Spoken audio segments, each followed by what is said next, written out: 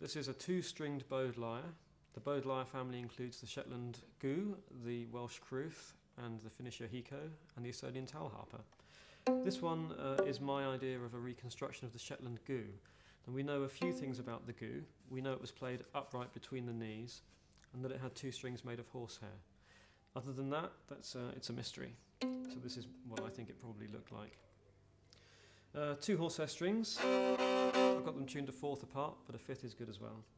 And you play with your hands between the two strings, which means you can play that string with the front of your fingers and that string with the back of your fingers.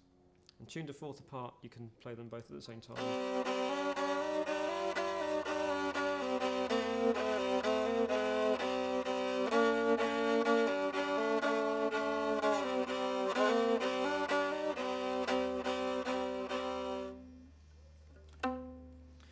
As you see, it's played by just touching the strings. There's no fingerboard to press the strings down against, so it's slightly more awkward than a lot of bowed instruments, but you soon learn where the notes are.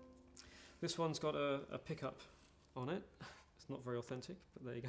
It's my performing instrument, and in another clip we'll show you what it sounds like plugged in.